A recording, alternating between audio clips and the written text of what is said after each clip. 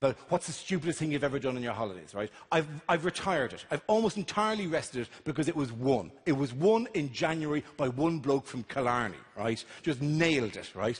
Now we just asked to set the bar, right? Simple thing. All I want is the first line. What's the stupidest thing you've ever done on your holidays? Went to the wrong place. Loving that. What was that just occurred there? Went to the wrong place again. What did you stop woman with their shout? Or the man with the shout? Married your wife. The thing is, up there's a woman going, oh, did you get a big laugh? Did you like that? That was funny, wasn't it? Oh, did you get a big laugh off them, right? No, why didn't you go home and go to bed with them? Because you're not fucking going home in bed to me right now.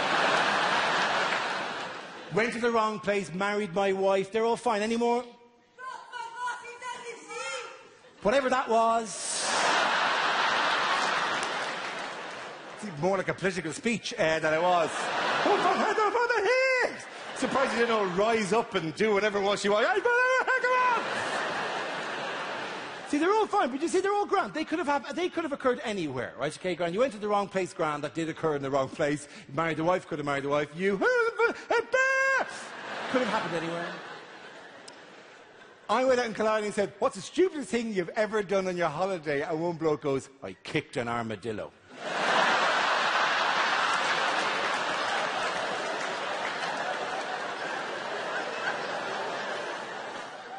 That is epic, my friend. I said, why did you do that? And said, I don't know. He just walked out in front of me. I didn't know what the fuck to do. He was on like a jungle trek, like a guided tour of the wildlife, with a local guide showing him in a kind of a, and this is the nest of the such and such, and you can see the tracks there, and occasionally those birds will find their fruit there and they'll bring it down, all this kind of stuff. And in the background he's standing next to a bush, and an armadillo walks out and he just goes, oh fuck, and just hoofs it. Properly. Poof. He got his leg underneath it with the instep, lifted it over a tree. See, I don't know what I find more exciting about that. The face of the local guide going, don't kick the fucking wildlife. Or of the armadillo going, this is a bad day for me.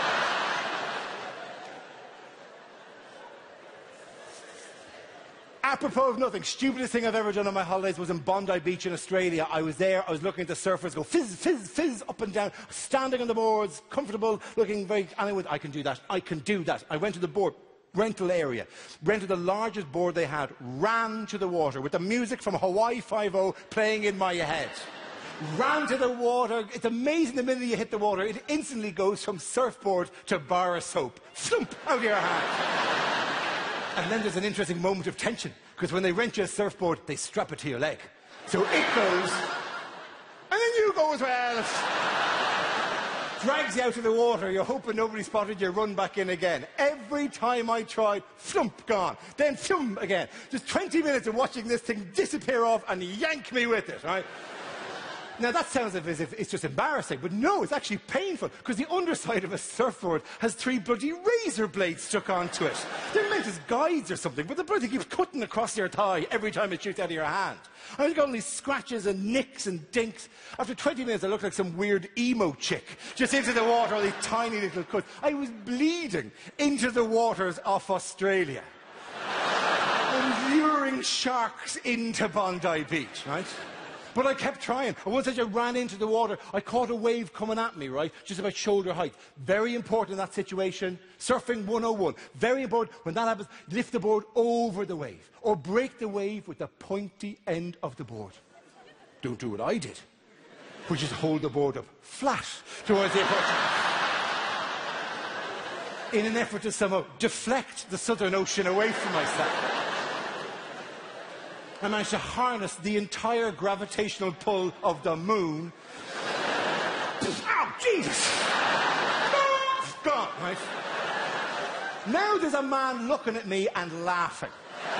Just standing there in his trunks, laughing at me. And I'm going, oh, I'm going to do this, right? Ran into the water and leapt onto the board, as if to mount it, like a rodeo thing. I went, I've got you now! I've got you! Oh, Jesus, you're not as buoyant as you let on a minute ago. Just ended up forcing it down and wedging myself on the sand with the waves just lapping in and out around me. I'm just staring at the other surfers going, how are you lads? Yeah, good day in the water, isn't it? A couple of great breakers out there, aren't they? Fantastic. I take a bit of a break myself at the moment because I'm weak with the blood loss. But nonetheless. But I had to walk past your man. I picked up the board. I walked past the man who was in tears laughing at me at this thing, right? And I walked past your man, and I vividly remember, it's a completely true story. I walked past your man and just kind of went, oh. And your man looks at me, and in the thickest accent I have ever heard in my life, just goes, ah, Jesus, Dara, we Irish are shite at surfing.